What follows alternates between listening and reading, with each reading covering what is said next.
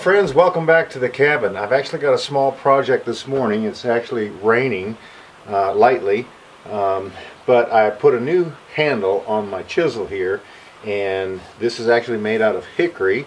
Good compliments of my good friend Nathan at Out of the Woods. If you haven't checked out his channel, be sure and do so, because I guarantee you'll like it. Anyway, so it hasn't been treated yet.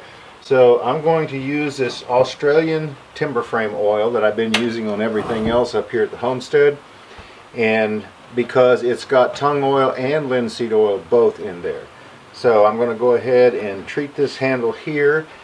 Then I also repaired this one by cutting the top off, lowering the ring on this one as well, and so I'm going to go ahead and coat this one at the same time. We'll shake this up, get it open, and treat the handle.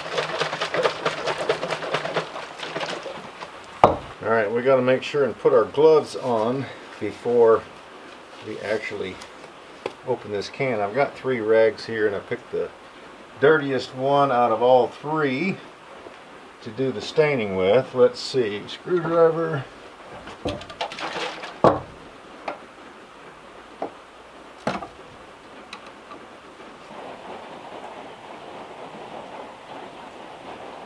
I'll tell you what, this is really good stuff. I've used it and used it and used it. They don't endorse the channel either, so all the plugs they've been getting that I talk about how good this stuff is, it really is. I don't get anything to say that.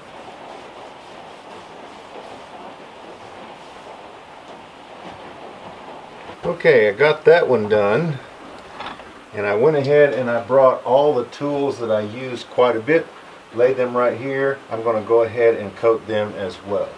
So, find a spot, lay you down, right there, get you up here. This is my corner chisel. I had, like I said, I had cut the top off, lowered this ring down a little bit because that head was getting kind of turned cockeyed, so I think some of the fibers on the inside were giving loose, causing it to go sideways. But good thing about it is there's so much handle out there, it wasn't really any problem to cut it off just a little bit and make it a little shorter.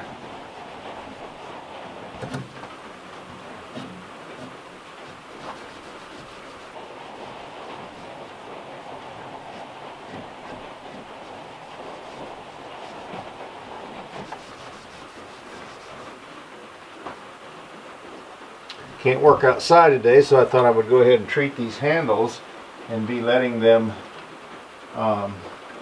letting that stuff dry and soak in there while it was raining. I'll tell you what, this is a homemade chisel right here, but it is one of my all-time favorites. I love using this thing. I guess it's the way that the handle feels or something. This is made out of a piece of dogwood. I'll tell you what, it's just a pleasure to beat the end of this thing with a wooden mallet and work with it.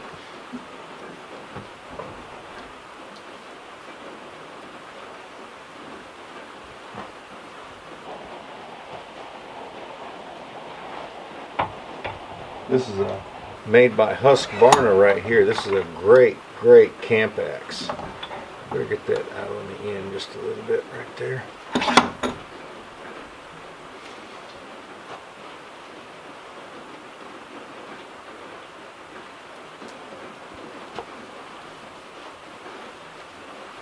It had been a while since I had done some of these, so I thought better go ahead and get those coated up while it's raining, since I can't do anything else.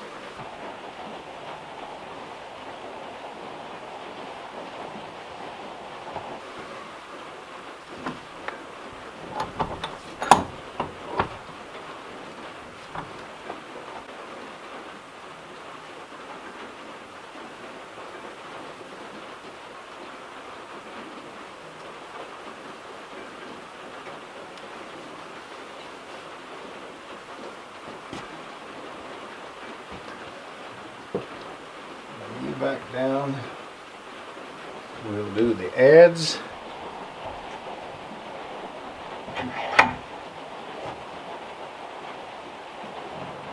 This is another tool that I like using. I know it looks like really rough work, but it's not bad because honestly, I just peck away at it. It is time consuming because that's, you know, primarily what I'm doing is just pecking away on it, right? But it's a lot of fun to see the outcome of using a tool like this on the wood. It's just, I don't know, to me the effect that you get, it's unmatched.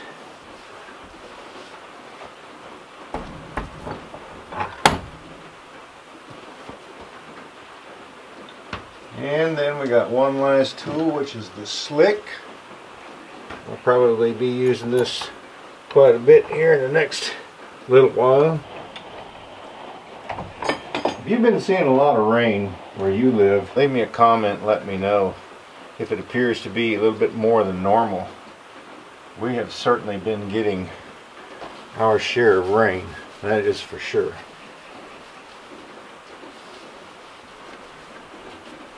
I guess I'll go ahead and do that ring too. Maybe it won't look so rusty.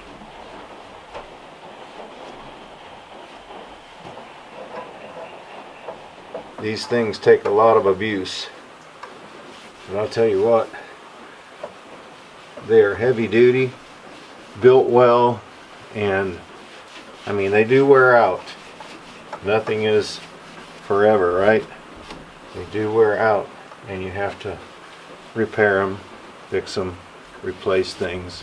But I'll tell you what, it's a lot of fun using these kind of tools.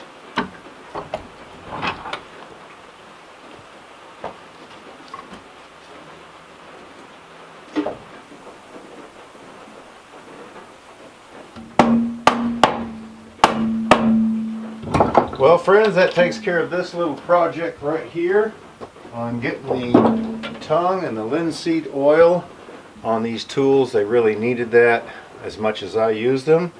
I'm going to let them dry and let that continue to soak in the rest of the day while it's a little bit rainy outside.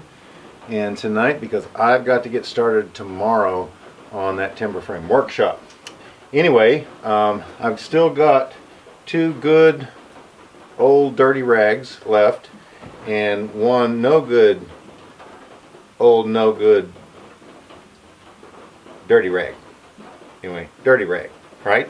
But yeah, so if you like this kind of stuff, click up here in the top right hand corner of where I made the handle for this adze that I use quite a bit.